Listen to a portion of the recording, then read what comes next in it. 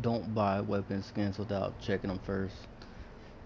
I haven't seen any videos about this or anybody talk about this, but this is basically how the in-game store is for 2042.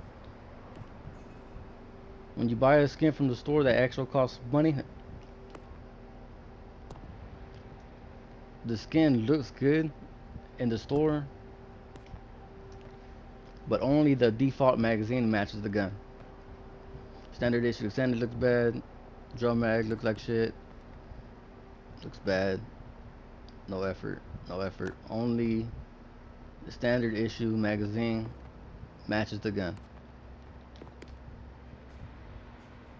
If you were to use another magazine, it doesn't look good. It looks bad. You have to pay for this. I haven't seen nobody talk about this. I haven't heard anybody say anything about this. They only put effort in one magazine. And this is with more than just one gun. So if you are going to buy from the store, make sure you check the gun and make sure you like what it looks like. Standard issue has the wrap on it. The whole gun has a green wrap on it. Wrap. Just regular nothing.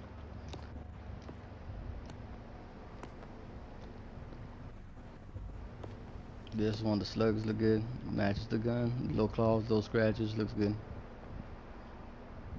No effort. Plain. No effort. Only the slugs match the gun. That's only one magazine. So if you are gonna buy something from the store, make sure you look at it first and with the attachments that you have on it, so you know what the gun's gonna look like. And don't spend your money. That's what I would do.